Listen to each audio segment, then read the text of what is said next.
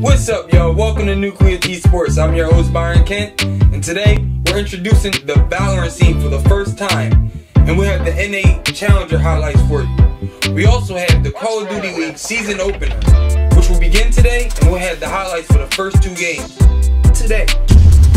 We got some bans, and we got some comebacks. But if you like what you see, like, subscribe, and hit that bell for notification. Also, make sure you follow us at all our social media handles at Nucleus_esports. Well, let's get into it.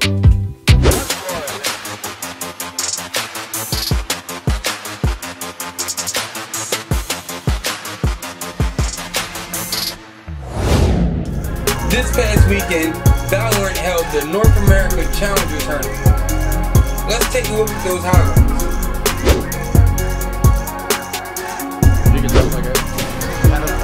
Sinatra ult you can lean on to Nisaiy playing, and LG just was like, wow, we had B, and we couldn't even get the spike down. An unfortunate bout there. Sentinel's looking very strong on defense here, Doug. And there's Tom, 2 phantom headshots already make that 3. Now it's just Ray. This is like the second time in 25 rounds that we've seen a team willing to rotate back to the other bomb site. We're gonna make the second time. Sentinels are fully committed here with 10 seconds left. They've got to go big, but Steve! Oh, baby! Steve gets 3! Steve over the 4! LG take icebox! What? Okay, I can't... Not apparently. CJ finds the second elimination. Crashies, you really kind of credit him for having great utility. It would have to be incredible here once again, and he actually does confirm a lot of damage. Mummy, who tries to force the showstopper into the equation. Output really one number, so now it's just down to 1. Crashes for 1v3. Another consideration here as far as do we really go for it? Well, that first kill might make the decision a bit easier because he knows where the second is. Snaps for the 3rd. Crashes for 4th the round. And Envy for the backside, but not able to make use of any eliminations as of yet. Again, the healing orb coming into play so clutch. Shock Dart tried to bounce in, not going to find a terrible amount of damage, but that BCJ spam shots will confirm. Crashy still holding the corner, and Headset looking to retake this fight. Likely going to have to hit through elbow here. And there's plenty of wall there blocking them as well, so that information will be pretty clear soon as they go to elbow. They can't even rush it. I mean, look at them, they disconnect from the paranoia, they throw the paranoia in, but they can't use it straight away. And I mean, yeah, who's going to go down? Crashes will be there to get the response in a 1v2. We've seen Crashes for these before. The lineup is there, the clutch is confirmed, and once again, Crashes for 3. Like nowhere near the site yet, but I mean, the Sage, she's all the way in, right? They fully committed. Right, so picking up another important frag there. That could have potentially been a hole in the defense, but Zoms and Sid searching now. Zoms will find Moose, with Ray holding steady, finds 2 more with that Vandal. Chopping heads, that's a 4th. I wonder now whether or not LG's going to go for their own. All the way up. Oh, they don't know the boost is there. He's gone unchecked. He's able to get 1. Stellar gets in on it as well, but Sinatra, who got all the way in, is able to take care of Dre. He gets the second one on the thief as well. Repositioning, working his way around the site as it drops down to Moose in a 1v3. The wall's there to really keep him at bay and force him to only funnel in one way. You have no options when it comes to trying to take this back other than fighting right through them. Shazam drops as Moose Spicy tries to make it interesting. Sinatra, we talked about him at the beginning of the round, getting deep all the way in. He's going to be the last one. Yesterday between LG and IMG, we're holding on to that to prevent that ult from being attacked. Ball comes through, but it's not exactly perfect. They're able to slip back behind it. The ult is utilized by Chemicals, but the knives not connecting. It's Shazam's pop that brings it.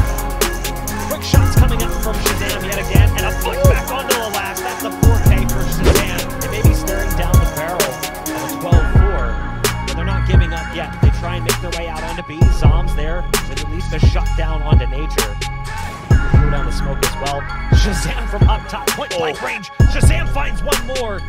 And now it's all up to JC Stanny, trying to get away with the spike in hand, going back to this A site. Will have time for a plant, but it's going to be a 1-on-3, and you've got From the Shadows available as well as Blade Storm. So even if he's able to secure this plant, they're going to be there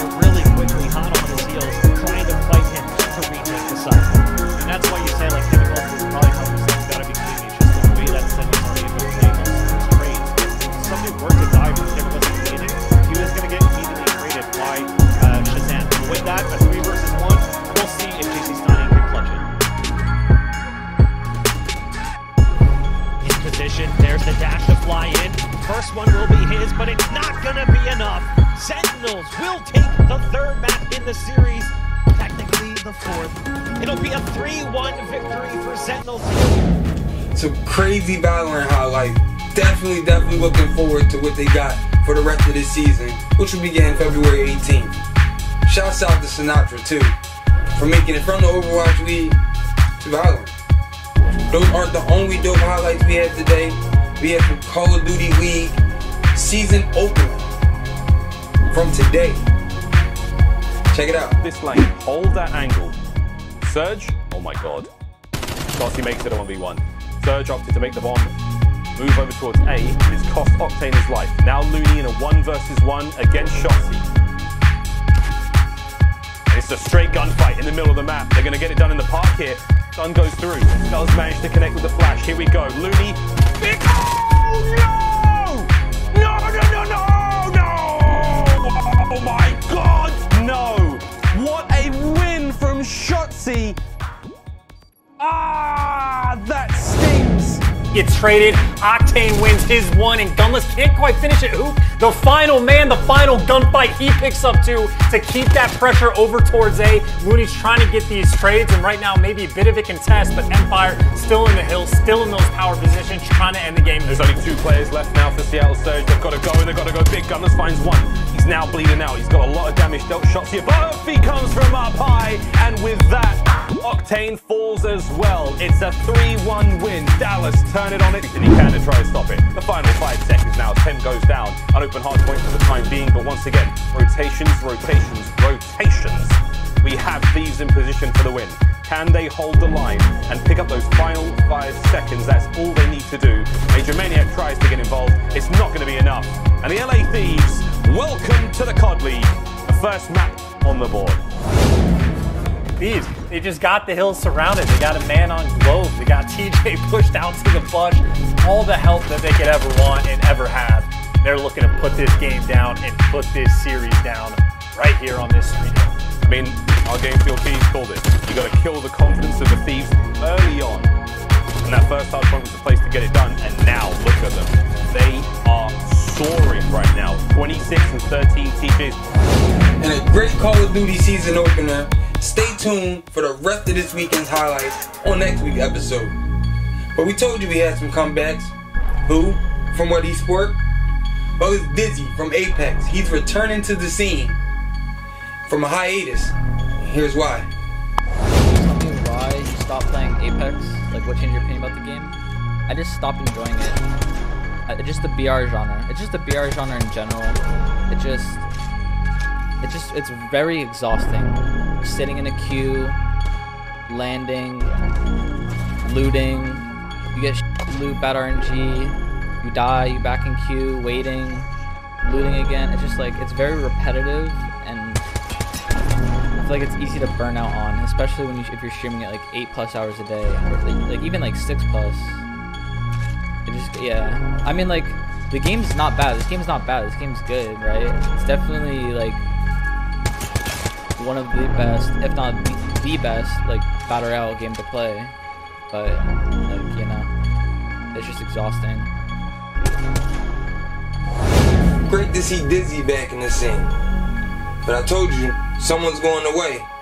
And that's the #1 ranked Valorant player in Europe, nisaiy. Riot Games will be banning him for 12 months from tournaments and events and all Riot Games due to cheating allegations. nisaiy has responded to these cheating allegations, but I doubt if Riot would ban anyone without any type of evidence. So, sorry nisaiy. Well y'all, that'll be all for this week. I'm your host Byron Kent. This is Nuclear Esports.